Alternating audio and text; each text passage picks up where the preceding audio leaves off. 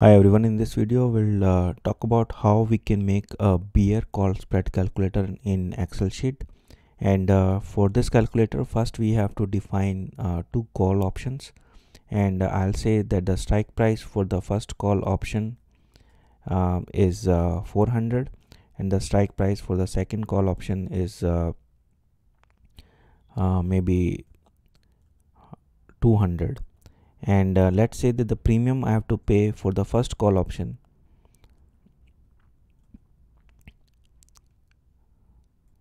is equal to $50, and premium I have to pay for the second call option is equal to $100. And this is just a scenario. It doesn't maybe I should call this as $200 and this one as 300. Now what we do in the beer call spread, we have to sell a call option with the lower strike price, so we are selling this, and we are buying the call option for the higher strike price. So if we sell this and we buy this, so our payout we have to, so this is what we paid and this is what we earned. So our net profit is equal to 200 minus 50. So this is what we are aiming for, but we can have losses also if the stock goes down. And how that will look like with a different stock price, this is what we will be calculating here. So now let's define the stock price, and the stock price, let's say it starts with 0, and then we are increasing it with 10. So I'm just referring to the above cell and I'm saying plus 10, and then we can go down, and this is all the different stock prices. Now we have to calculate the profit from stock or from the call 1. So I'll say profit from call 1. So that will be equal to, now the profit will depend upon the stock price, right? So I have to say if the stock price is greater than strike price. If it's greater than strike price, then what will happen? We will make money. So that money will be equal to stock price minus the strike price. And because we paid money to buy this call option, we also have to subtract the premium from this one.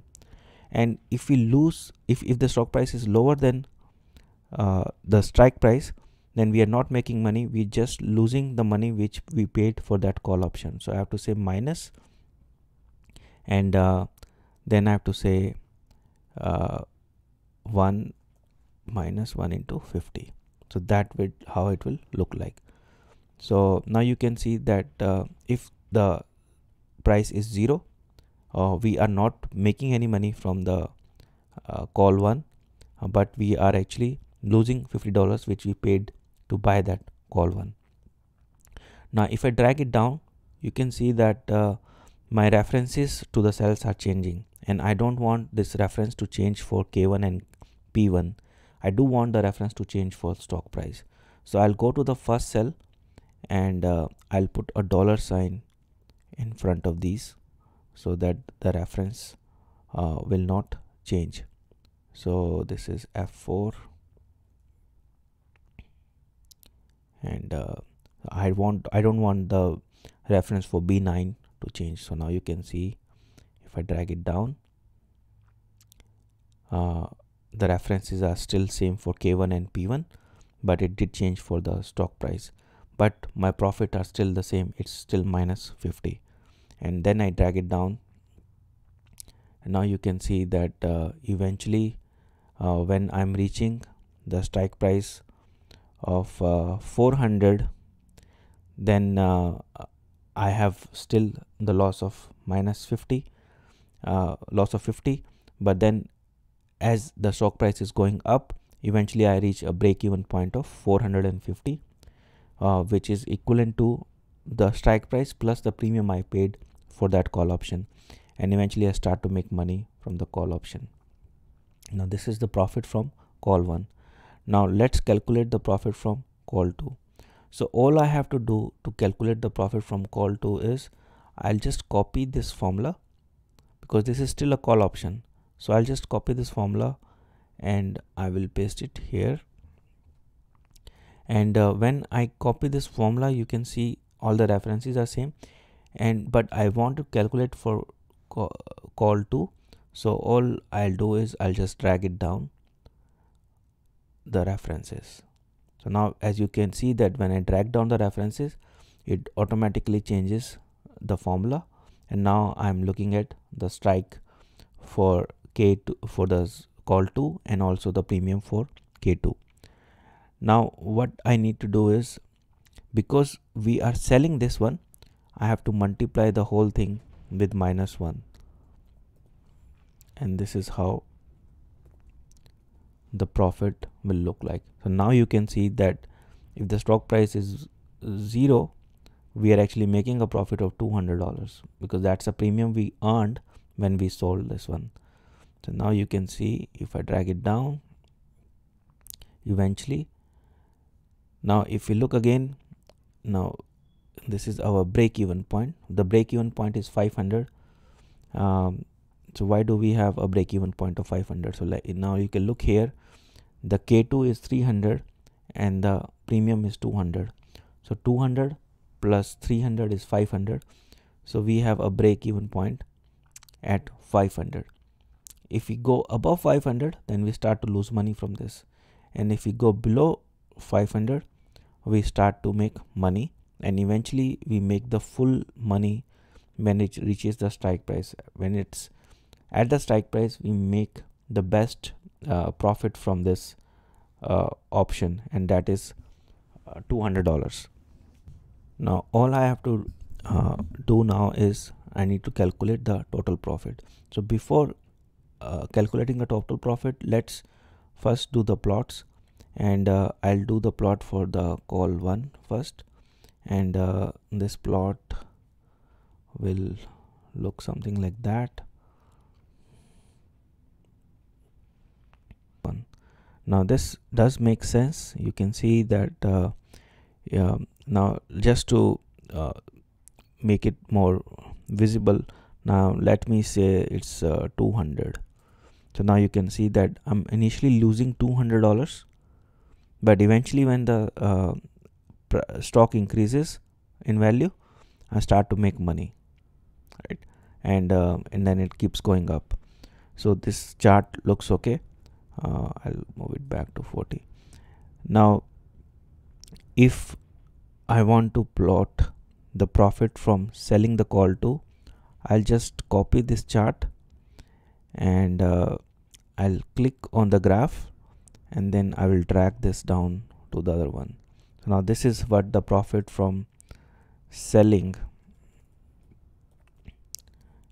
call 2. So I should say selling, so that is easier, and this is the profit from buying call 1. So this is how your chart will look like. So this is profit from buying, and this is the profit from selling the call 2, and eventually we need one more chart, and that chart should be equal to profit from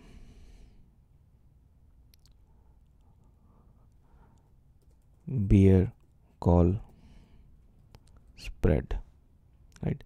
And that will be equal to, I'll just select this chart. Oh, I didn't calculate yet, so I have to do is let me drag it down to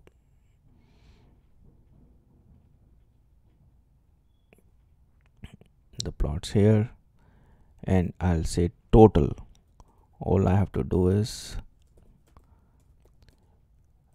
add these two profits together, and then I drag it down to, and then I'll select this chart and I drag this reference to the total, and this is how our bear call spread will look like. Now this look little funny because I'm using the random values which may not make sense, so I'll lower the premium for this one to be 50 maybe, and now this looks more practical, more not be 50, like maybe I should say 100 or 110. Now this is how the profit from the beer call spread will look like. So we make profit in this case if the stock price goes down. If the stock price remains up, then we actually lose money, and that loss in money will be equal to the difference in the strike price minus the money we earned. So what's the difference in the strike price? So difference in the strike price is $100, and then we earned $70. So you can see our total loss is $30. So we lose $30 if the stock goes up. However, if the stock goes down, then our maximum earning is equal to the difference in the premium price which we have between the two call options.